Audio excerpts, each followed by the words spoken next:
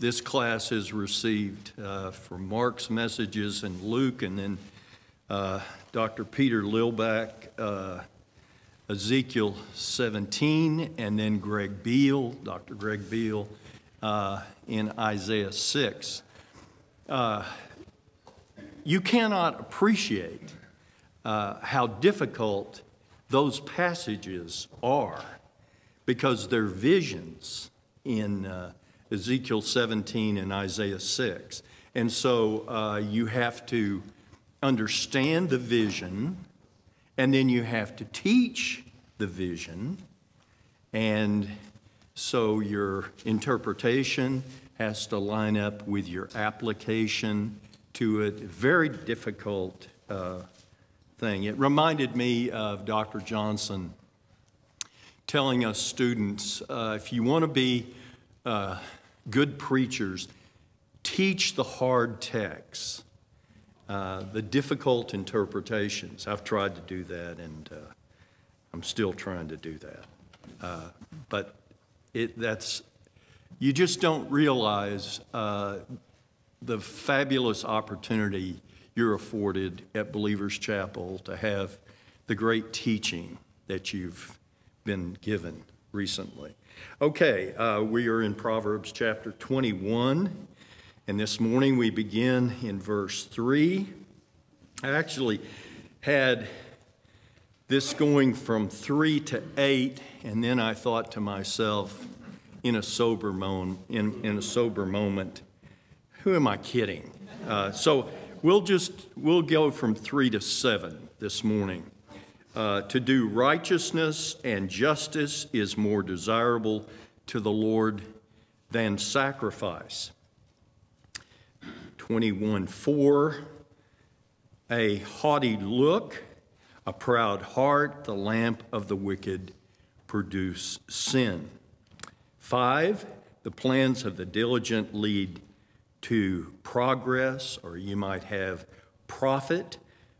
But everyone who hastens, that's a very important word, hastens, comes only to lack.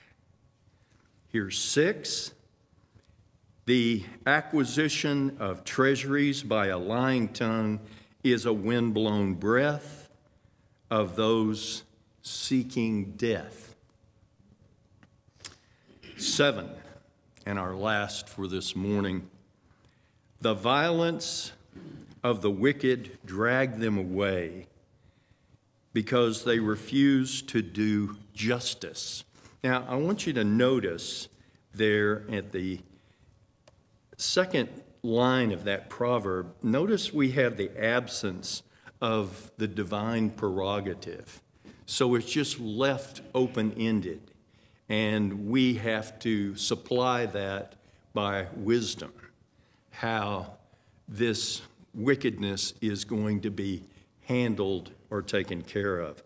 And that is really essential to understanding the proverb itself. Okay, here's the way I'm going to teach these, and I'm going to go very slow. I was admonished this morning because I don't go slow enough for you to write these down. 21:3, the wise focus is on the daily walk. The wise focus is on the daily walk. 21:4, the look, the lamp, expressions of wickedness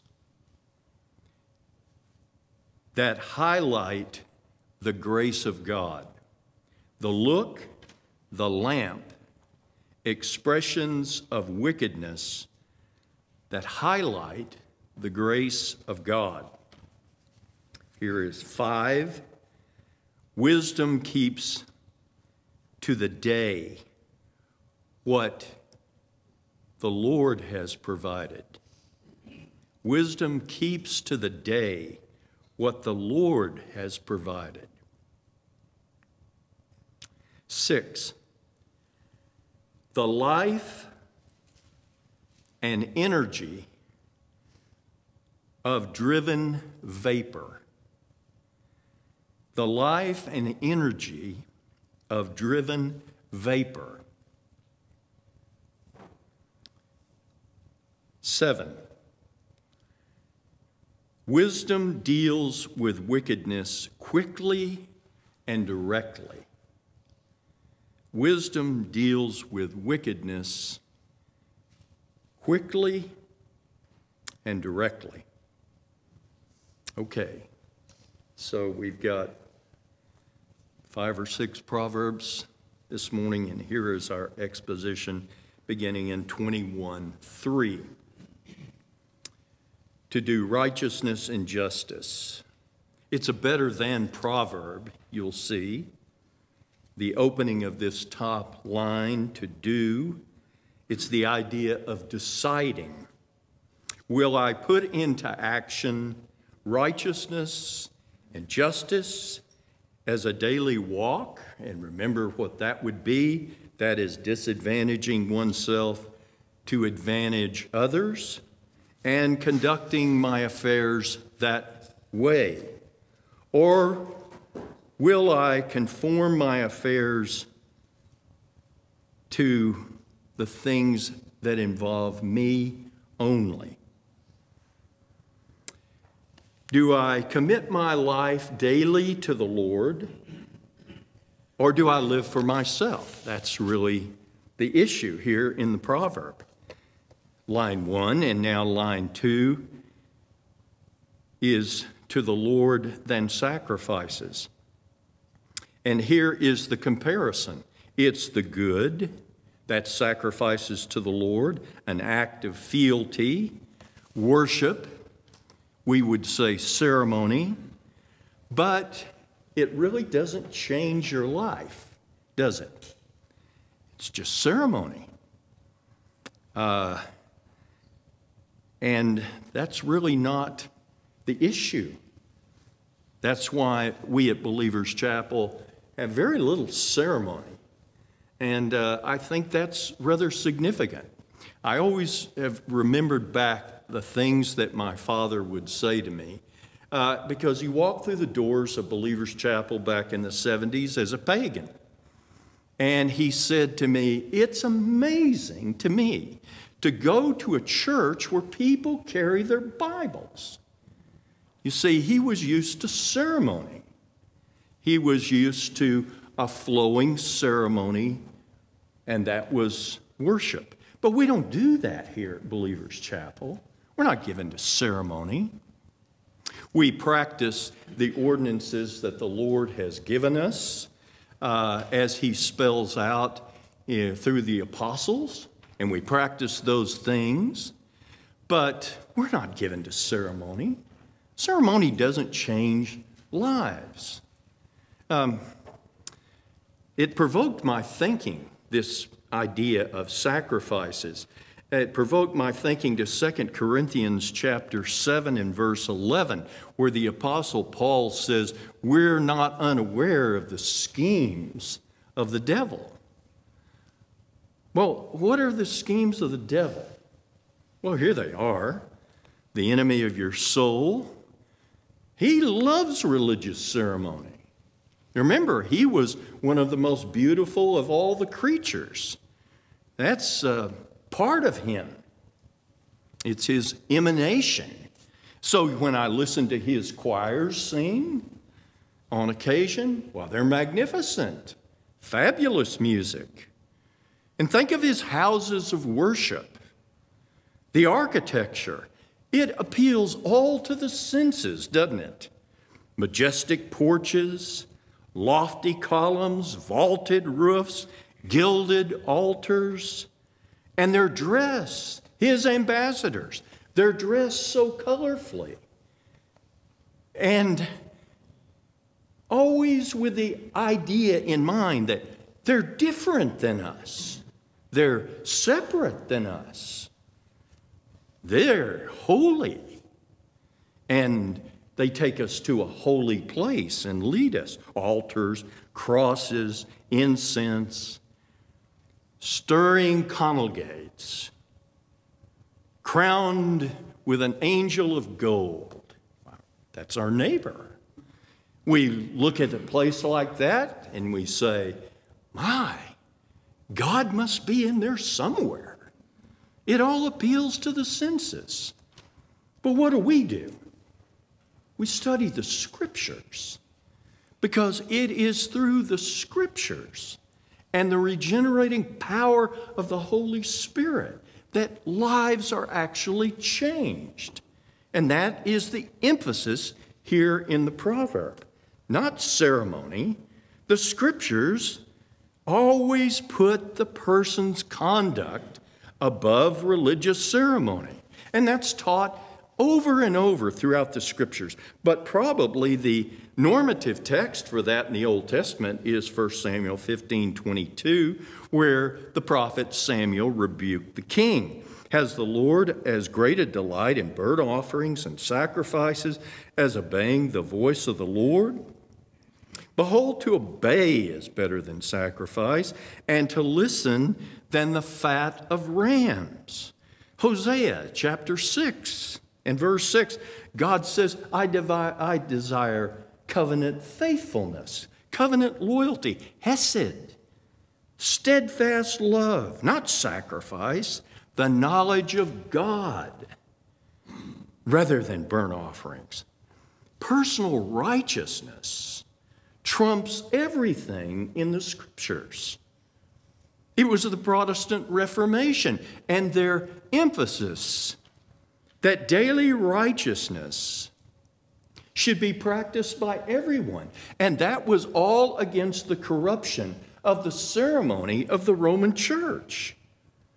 The question of that age, do I need a priest and ceremony for the forgiveness of sins? And the Reformers said, absolutely not. And they gave us the priesthood of the believer, that we in our own hearts, in the quietness of those hearts, we appeal to our great priest who makes intercession for us. I thought it was striking that David Horowitz, the brilliant Jewish writer and thinker, called the Reformation principle of the priesthood of the believer the greatest single transformative idea to freedom that the world has ever known. Unfortunately, this very good man, who I respect a lot, is still looking for his Messiah. We need to pray for him in that regard. And in the New Testament, Jesus quoting the law, Matthew chapter 12 and verse 7, I desire mercy, not sacrifice.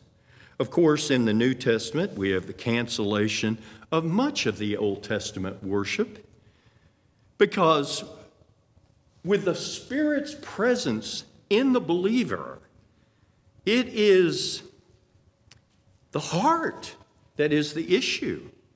And it is the Word of God speaking to that heart that conforms us to Christ. Not ceremony, it's the Word. And that's the proverb. Here's 21:4, a haughty look and a proud, arrogant, even audacious heart. The lamp of the wicked produce sin. We've already seen this word haughty before. Proverbs chapter 6, verse 17, haughty eyes, lying tongue, and hands that shed innocent blood. The idea is that the eyes by the haughty heart look down on other people. They have elevated view of themselves. Interesting, this word pride. It's literally the word wide. A heart that is wide. Now, I'm going to give you a text, and you're going to recognize this word instantly. It's Exodus chapter 3 and verse 8. The Lord tells Moses, I've come down to deliver my people out of the hand of the Egyptians and to bring them up out of that land to a good, and here's our word, pride, only it's translated differently because it means something differently. It's literally the word wide. And we don't have an English equivalent to this word. That's what makes it so difficult. Wide, broad. But if you will meditate on it, you begin to see that the word pride really comes into focus. Uberto Cassuto wrote a fabulous commentary on the book of Exodus, and he talks about this word in Exodus chapter 3 and verse 8.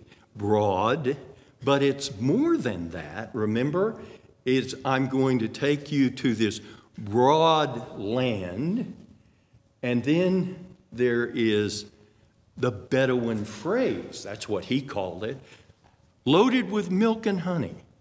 So it had not only this idea of a broad aspect, but it also had content to it. So we think of this word as something that is dense, something that is loaded with things. Milk and honey. That's the word. Now, because there's no English equivalent, we have to think through, and here it is. The idea is pride is unrestrained, broad, and yet loaded. Broad, we would say the proud heart is the unrestrained heart. We would say the proud heart is the heart that's loaded with many, many things. That's the idea. Dense, thick, many things. Well, we understand that because we hear somebody and we say to ourselves, well, that person's full of himself. See, that's the idea. There's a lot of content in his unrestrained behavior or his conversation. That's why John Calvin called pride the doorway to all sins. This is what leads you to everything, because there's lots of content in what makes you a prideful person. Here is the wise walk for us.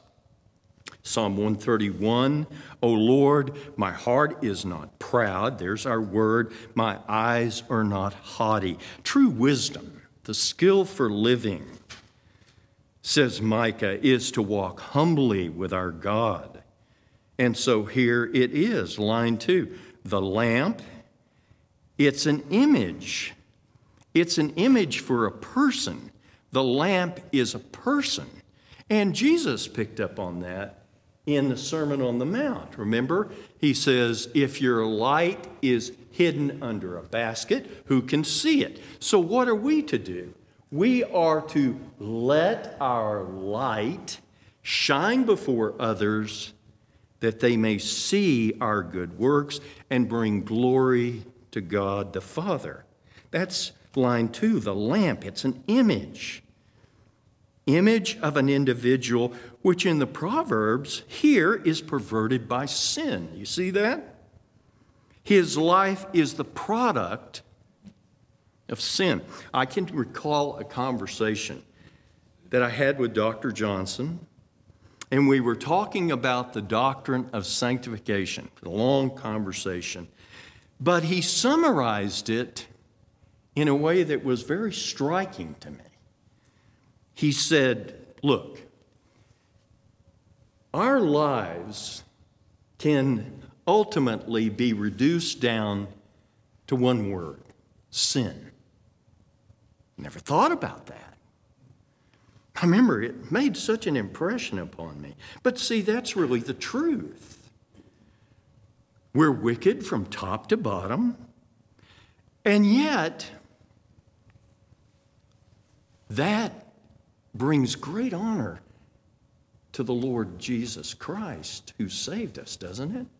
I mean, our lives of sin, that's that velvet black cushion that they lay the jewel upon. They don't leave it out there on the glass. That doesn't bring it to the fore. but you put that black velvet underneath it. Now it comes to life. It shines. That's the idea. Look, we have all been dug from some horrible pit, someplace, somewhere, and we've all been loaded with pride and arrogance. But God, in His grace and mercy, has saved our souls. And we now are the lamp that reflects His glory. That's the proverb. Here's 5. The plans of the diligent lead only to profit, but everyone who hastens comes only to lack. We actually will see this word to lack again, 28, 27, and 30 years from now when we're all studying the book of Proverbs. We'll get there and we'll study this word all over again. The proverb here teaches the consequences of 2 courses of action. The contrast, line 1, is the diligent, that's the ant, Proverbs 6. And line 2, this word hastens. Interesting word. The opening of the top line, plans, it's really translated thoughts in Isaiah chapter 55 and verse 7. The unrighteous man's thoughts or the unrighteous man's plans. Plans and thoughts, one and the same. And then the word diligent literally means sharp, used of a threshing tool that cuts. Here in our top line, we would say the plans of the diligent are clear-cut, they are precise, they are accurate. And then our last word here, profit, the gain over what was invested. Now, line 2, everyone. That allows no exceptions whatsoever. And here is the important word, hasten, implying hasty activity, allowing for no planning and no reflection.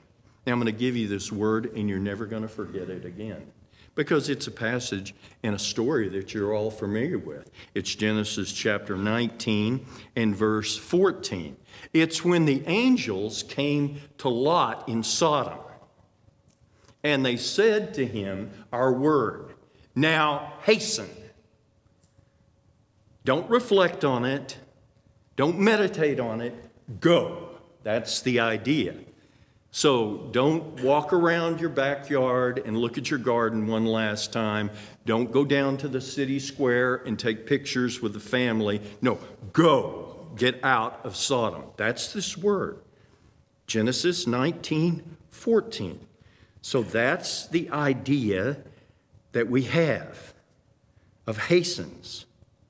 Now, here in our top line, we would say the plans of the diligent, clear-cut, precise, always gaining, always prospering. Line 2, everyone, no exceptions, that hastily move along. So we've learned through the pandemic that really the federal government did something good for a change. Back years ago, they put in the federal budget money for these respirators. And they dole that out to the states. But what happened to that money? Well, the money hit that account, and those governors snapped it up like a bass on a fishing lake. That money was gone. So the pandemic came, and what happened? We had no respirators. Money had been set aside and budgeted for respirators, but we didn't have any. And so what did the governors do? Well, they blamed everybody else, remember? That's foolishness. But look, the end of their haste, the end product was lack, nothing. That's what they got for being hasty and not working with what they had been given that day in wisdom. Contrary to expectations, haste proves what fools they really were, not caring about the life that they were called to exhibit and the responsibility of their office. No. So what about us? Well, here it is. It's Ephesians chapter 5 and verse 15. I love this word in the King James, circumspectly. Love that word. And the apostle tells us that our job is to walk circumspectly. That is, in wise and careful conduct about our day. What has God put into your hands? What responsibilities has He laid before you? That is what you are to do, and be God-honoring about it. Never in haste to something else. No, stay and play where He puts you, and God will be glorified in your faithfulness. And that's the idea of the proverb. Here's 6, the acquisition of treasures by a lying tongue is a wind-blown breath of those seeking death. The acquisition of wealth by hard work is a sign of God's blessing in the Proverbs. But fraudulent pursuit of assets by a lying tongue is consistently condemned. It's fools. It's fools' lips and fools' language. And so it's condemned in all forms of falsehood, no matter how it's represented. So the hasty fool of verse 5 is now trying to prosper, trying to advance by using deceptive speech. And here is our word acquisition, from the verb to make or to do. It's nefarious activity assigned with what he is making or doing. Treasuries here. Back then it was silver, gold like it is today, but costly utensils as well. Remember, they had an advanced bartering system. Gains by means of falsehood. That would be a lying tongue, one of the 6 things that the Lord hates. And we're back to our original passage in Proverbs chapter 6 with haughty eyes and then the lying tongue. They go together because the lying tongue is the expression of the heart and the haughtiness of the heart. But, says our proverb, those who falsify facts to fill their bank accounts will soon learn that their speech is as transitory as they themselves. Boy, could I tell you some stories about the oil business in regards to this. But look how it's described. 2 figures here in the proverb. The first is windblown, line 2. Psalm 1, verse 4. The wicked are like the chaff, windblown. There it is. And here's the second image or figure, breath here. Transitory, like the breath that you have in front of your face on a cold morning. As soon as you recognize it, it's gone. Fleeting. That's what deceptive treasures are like, and the breath that seeks them out to find them. Gone. Now, final words. Look at this. Those seeking death. The folly of the fool, according to the proverb, is fooled. He's the one that's really fooled. He uses deceptive speech to fool, but he's the one that's actually fooled.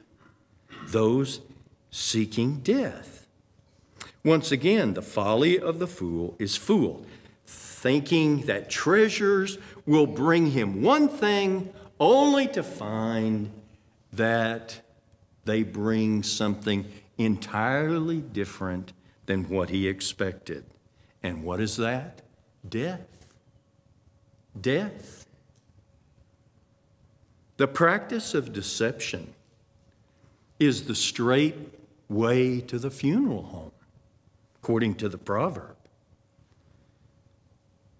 Now, go back and look at these closing words again, because I really think they need some emphasis here. Those seeking death. You know, nobody seeks death. Really? But you see, that's where the fool is fooled. Little does he know that his activity is all tied up in an abundance of energy, planning, and it's going to take him to death. Doesn't think like that. He can't connect those dots. That's why the Word of God is so perceptive to us, because we see what wisdom is really saying to us all.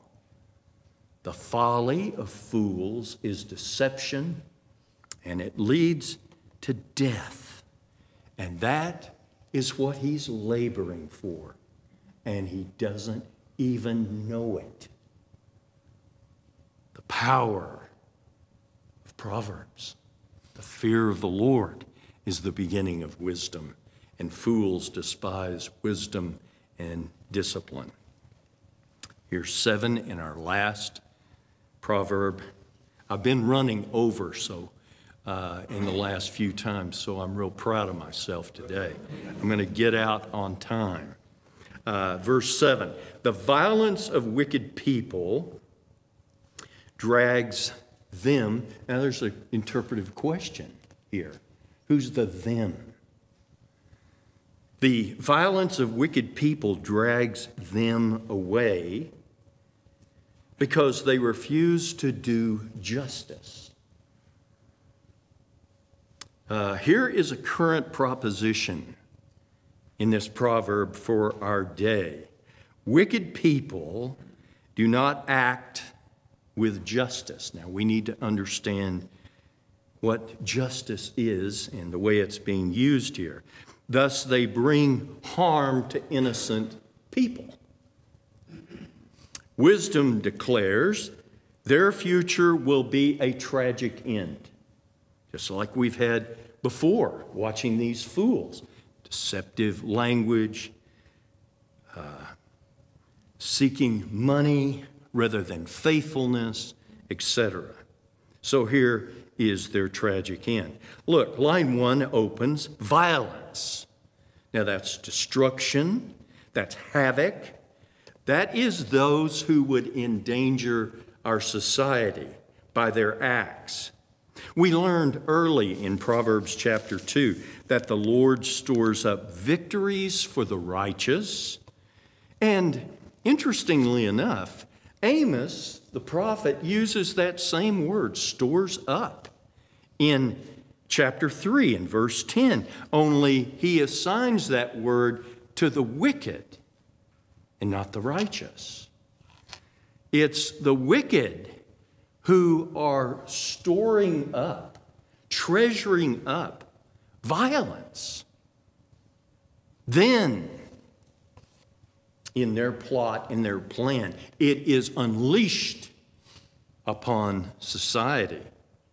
Random acts bring death or devastation. So it was about 9 o'clock in the morning, and I pulled into the Kerr-McGee parking lot in downtown Oklahoma City. It's 4 levels. And I saw a spot there, right on the corner, an empty place to park on the 2nd floor.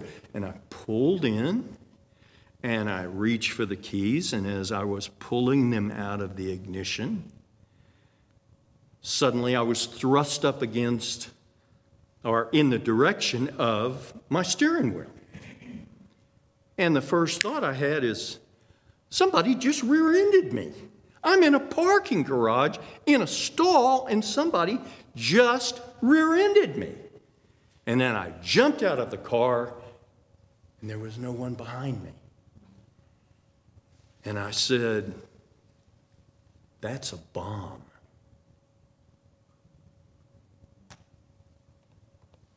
Timothy McVeigh, a nobody,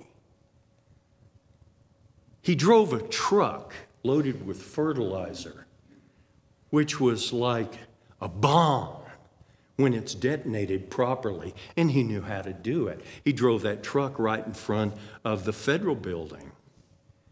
And then, like the coward that he was, he jumped out of the truck and ran down the alley and away. And that truck exploded and took the whole face off that 4-story building. You know, they recovered black and white videotape. There were people actually standing on the sidewalk in front of that building, but they found no DNA evidence of them at all. Amidst the rubble and the chaos, they just vanished. They were able to track who the people were because they didn't show up at home or they didn't show up at work. And so they posthumously assigned names and places and faces to who those individuals were. But they found nothing of them, no human remains whatsoever of those people. Timothy McVeigh didn't realize that where he had parked that truck was 150 feet just north of a daycare center loaded with children. Those children were all gone, every one of them. And I can remember Dr. Johnson was so moved by this tragedy, he wrote me a 2-page letter and saying to me that there will be a very special place in hell for someone that does such a deed to children. Never forget that. But you see, that's what we're talking about here in the proverb. It's random acts that bring death and devastation. And so that is the them of our proverb. Drags them away. And who is the them? It's the victims, the innocent people. It's the picture or an image of dragging fish nets. The free swimming fish are caught or captured suddenly in nets. And that's these demented individuals. Their plot, their plan. It came to fruition and it was successful. That's the idea here. But line 2 declares their fate. Here it is. They refuse to do justice. Now let's look at that word refuse for a moment. It's found in Genesis 37:35. Jacob refused, that's our word, to be comforted by his sons and daughters because, you see, they had brought him that shredded, multicolored coat dipped in blood. And so they tried to comfort him, thinking that his son was dead. But he refused. That's our word. So it's really a state of mind, isn't it? It's a state of reason. And so that is the violent. That's what they do. They're such demons. Their state of mind is thrive on wicked acts. That's what the proverb is saying. Now look at this word justice, because it puts the proverb in real perspective. Justice here is the social order of things. This proverb doesn't paint a very lovely or attractive picture of the criminal at all, his demented mind, who does this violent. No, but here's something of significance. The proverb doesn't tell us God's means of dealing with this person with random acts of violence. Doesn't tell us anything at all in the proverb. So now we have to be assured, knowing our God, that He will create the means for bringing about that justice. Now, here's what I found interesting. The Cambridge scholar Derek Kidner has written a commentary. It's a fabulous commentary on Proverbs, but it's very short, just very short, little terse words, phrases, and sentences. And he references here to this proverb, Shechem. Now that startled me. You know the story of Shechem. Jacob had crossed over back into the land. He met his brother Esau, and then he again deceived him, and he went up into the land. And then I love Dan's sermon on this text. He says Jacob was drifting. He was just drifting around. And that's what got him into trouble. That's what got the family into trouble. Instead of going on about his business and doing what he should have been doing, when he should have been doing, he's drifting around. And now they come to Shechem, and this son, Shechem, rapes Deborah, the daughter of Jacob. Now, the brothers want justice. They want something dealt with quickly and punitively and effectively for what had been done. But he comes in and he says, no, I'm going to marry her. Well, the brothers are going to have none of that. What do? They murder the whole place. That's what they do. So it's this horrible story of blood upon blood upon blood, rape, murder, all because Jacob wasn't doing what he was supposed to be doing. He was drifting along. That's the point of the sermon. Great sermon. You need to hear it. But that's this word justice here. And that was the reference that this Cambridge scholar made to this proverb. It was ugly. It was bloody. It was horrible. But it was justice. It was justice. God moves in mysterious ways, but you never count him out. Invisible, yes, but he has a way, and he has a people, and he has a motive to deal with wickedness. And this is it. Justice. That's what he does. That's not our job. Our job is to walk in the light. Our job is to count others better than ourselves. Our job is to be wise, to be careful, walk circumspectly. But God, in his providence, in his divine sovereignty, is a God of justice, and he will deal with the wicked. And that's the proverb. Let's pray. Thank you, Father, for our time of study this morning. And thank you for your people that gather here at Believers Chapel. Not for ceremony. They're here to learn the Scriptures, because the Scriptures produce the faithful life in the believer by the power of the Holy Spirit. That's what we're about here in this place. Bless these people. Prosper the Word of God. The elders that serve, the deacons that serve.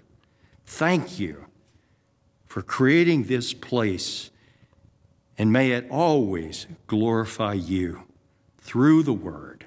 In Jesus' name, amen.